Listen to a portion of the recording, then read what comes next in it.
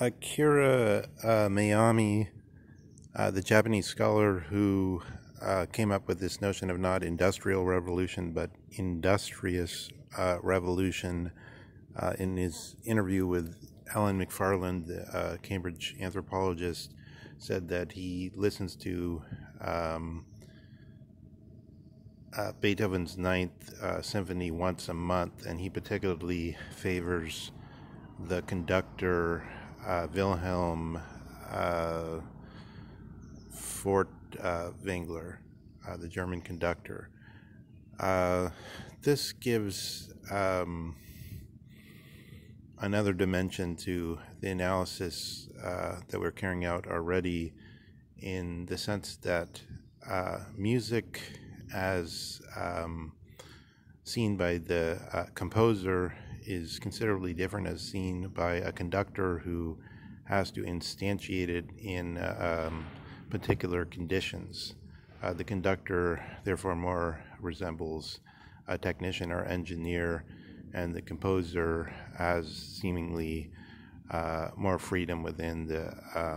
network of musical possibilities, which, however, are not totally unlimited, but more make one think of mathematical possibilities rather than technical, physical instantiation of something that can only happen once. The score sits there in a way that it can seemingly, out of its essence, which as Heideggerians you have to understand as out of its essencing, not from eternity, but from wherever this which we should describe as, which we still can seemingly describe in this Entscheidung, or in this split between the instantiation by the conductor, who has to deal with particular musicians and has to have the music actually performed in some place, and the one who first conceives of the music and then brings them, as it were, out of the soul and puts them on paper in the form of the musical notation. So I was just trying to get to the part about rehearse this common theme of the apology of Socrates as one place where we can see the discrimination between Gluck and, on the other side, Freude, or between, in a certain sense, this wisdom on the one side and something like the sound engineering sense of the conductor's sense of what can be done with the material in a specific or particular time and place. Somebody has to put on a theatrical performance of Strindberg's Dance of Death Part 1. They have actor Laurence Olivier, who thinks that the play is to be put on in a very serious, somber tone, and then he's shocked to discover that other performances have already been put on in this in a sort of wild and almost comic tone in Europe, in continental Europe, rather than England. So that it becomes clear that from the same script we can have different insubstantiations from the same symphony score. The conductor can, if it's Glenn Gould, he can take the possibility of the score and even, as it were, in the extreme case, somehow go back into the region of the composer as the conductor. This is something I want to bring into question here. We have in the Apology of Socrates, which following Strauss, I learned from Strauss to point out that this is the only Platonic Socratic dialogue with the name Socrates in the title. Such incidents are worth pointing out simply because they may yield fruit in some way that we don't know. Just having being aware of these details. It's true that we don't necessarily know if later compilers have put these titles on, or whether the titles are original to Plato, and other considerations. That just in passing. The main point here is that we get a distinction between what can be done, Socrates as the phronimos, or as the man of who knows how to handle himself in any situation in Athens, more or less, and then this notion that there could also be somebody who has a more sort of wu wei, or sage-like, wu wei being the Taoist way, sage-like sense of how to enter into the flow state of things, or how to do things in such a way that they're superior to any reproducible wisdom in any teachable wisdom, which could be regularly instilled, as can the art of writing, as can the art of arithmos, or basic addition, subtraction, division, multiplication in almost all human beings. How far can we go in the direction of things which only occur rarely and only by, as it were, Gluck itself, so that there's occasionally a passionary, occasionally there's someone who can do things that are high and far above the ordinary. On the other side, but this would be something that would affect everyone, but it would just, not everyone would be able to gain an original insight into what was happening, and therefore you can derive from that, for instance, the notion that you have a Führer or a guide, or a Hitler, for instance, in the sort of failed attempt at it, where the Prussian people or the German people have produced this guide out of themselves, or Hitler may have been a false guide. It's just somebody claiming to be a guide and not actually substantiated. That's debatable, but that such a figure is available, and that it's actually not so far-fetched, because we have in every field of human endeavor, or every human pursuit, there's some people that are sometimes almost infinitely better than everyone else at it. And that's not, and we can all see that just by looking at any human pursuit, whether it's music, mathematics, astronomy,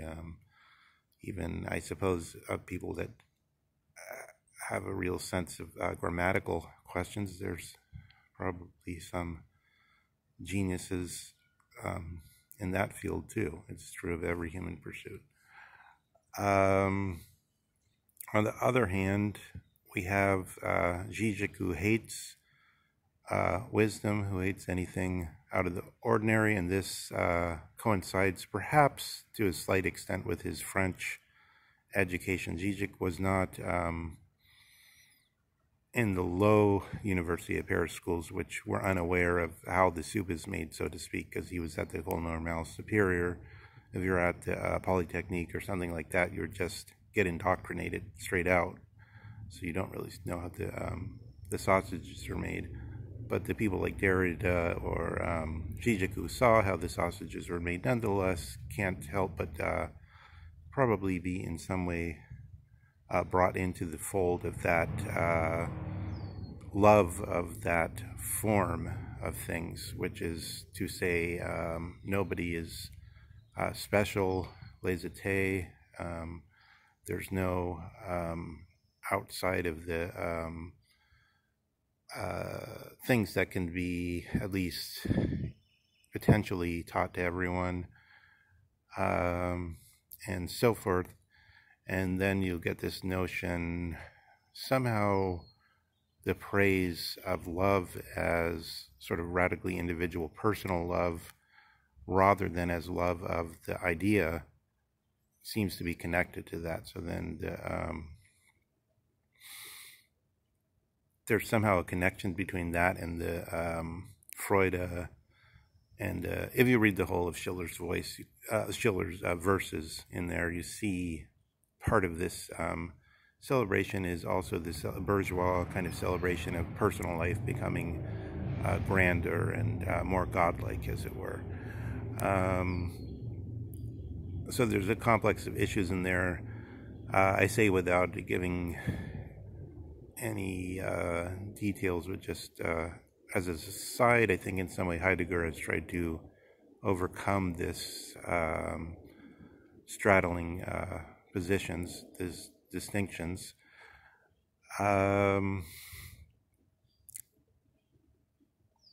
So how else can we look at that in a way where we can gain some purchase on some orientation on these issues? Where does it come out in daily life? Well, let's remind ourselves of one fact, that it's clear that in Nietzsche's version, Wagner has slipped away from this universalist project, which, so that has a paradoxical place in Dugin's thinking, for instance, because Enlightenment universality he's against, but Enlightenment universality has tipped towards this specific kind of personalistic bourgeois version of liberation and of the sublime, which is not is not sort of the Socratic version, but something almost particular to the French and the Catholics, the Catholic countries that became secular countries. While this spoke to the whole of Europe, it then degenerated into the nationalism which Dugin is constantly laboring to show that he's against.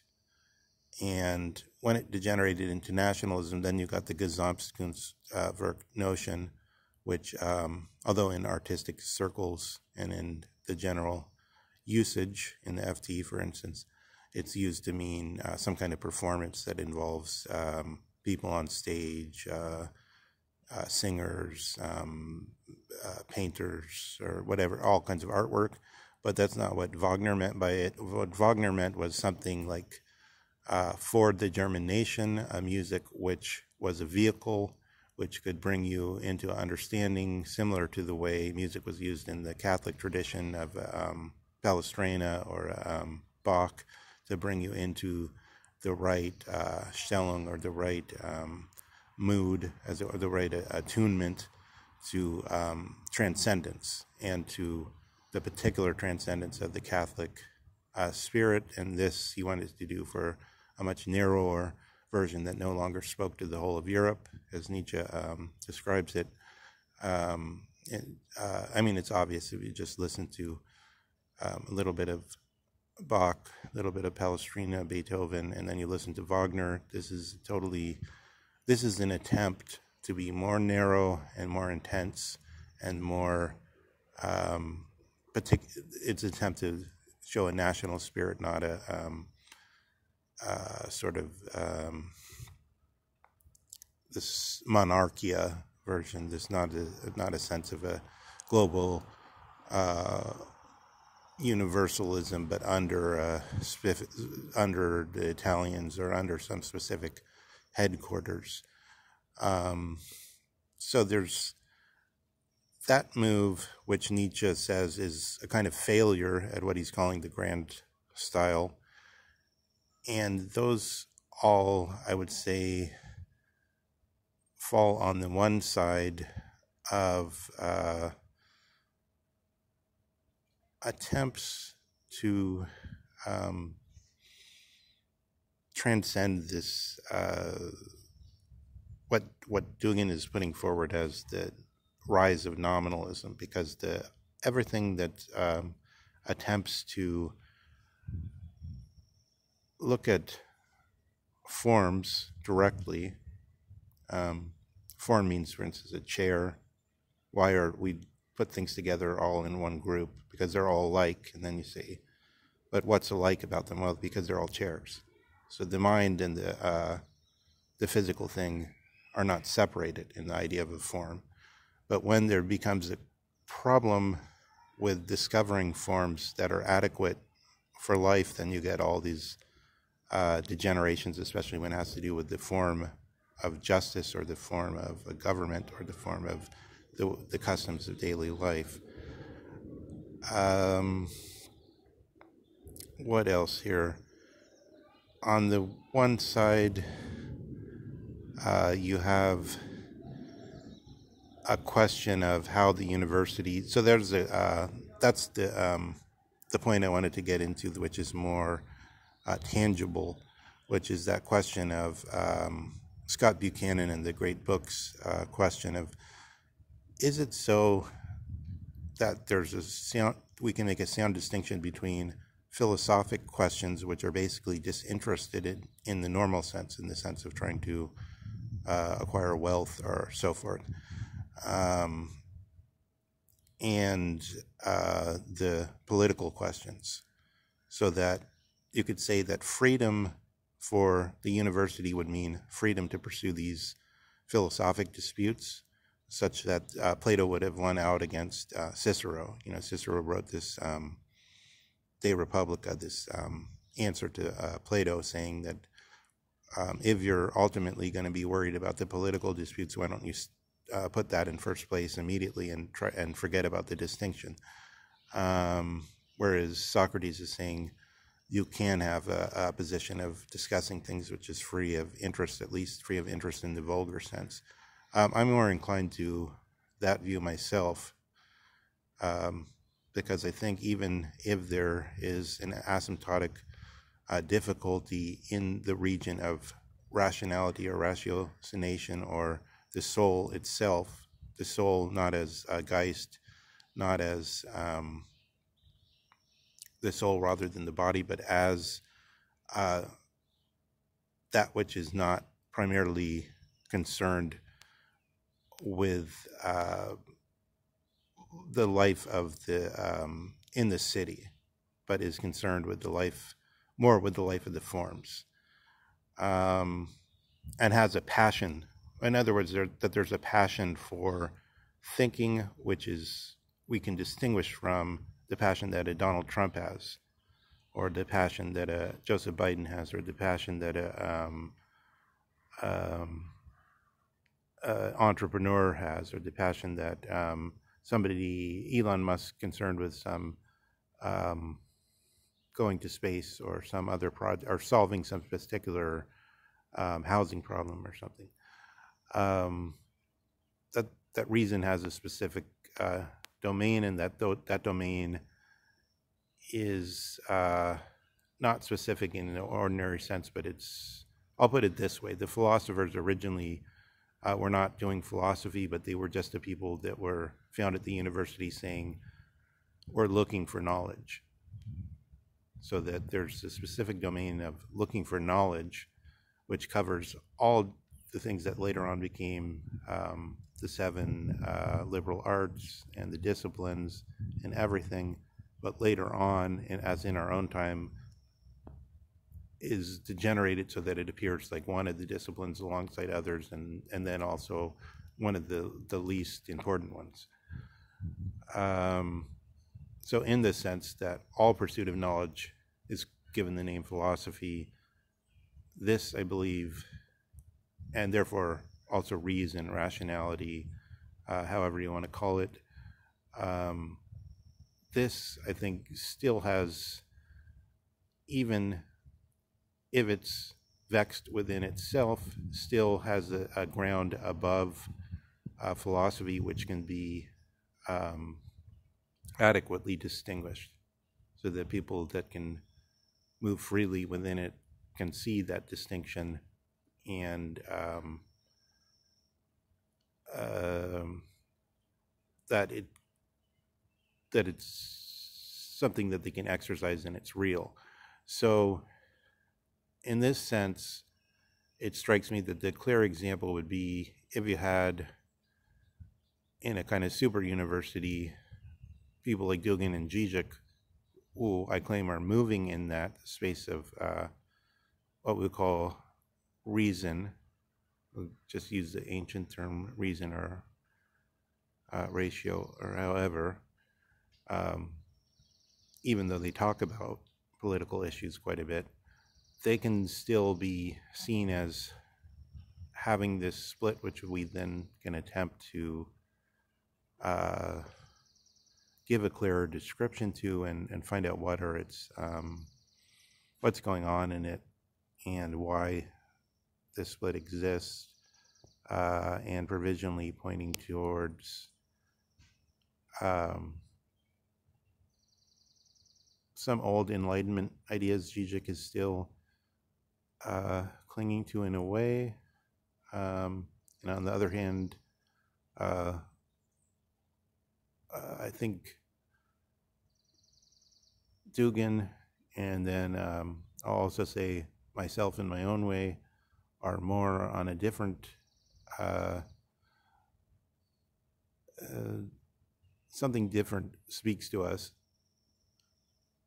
that is more like what Heidegger is calling Geschichte, not, I want to say fate, not just history. The destiny as something which can't be reduced to a mechanical pattern, but it's not actually so important that it can't be reduced to a mechanical pattern. That's just how it appears sort of provisionally in the current circumstances, as with that account given by Socrates in the Apology of Socrates. So that's just some things to go on, which I will endeavor to arduously bring out in a more direct form in the coming episodes.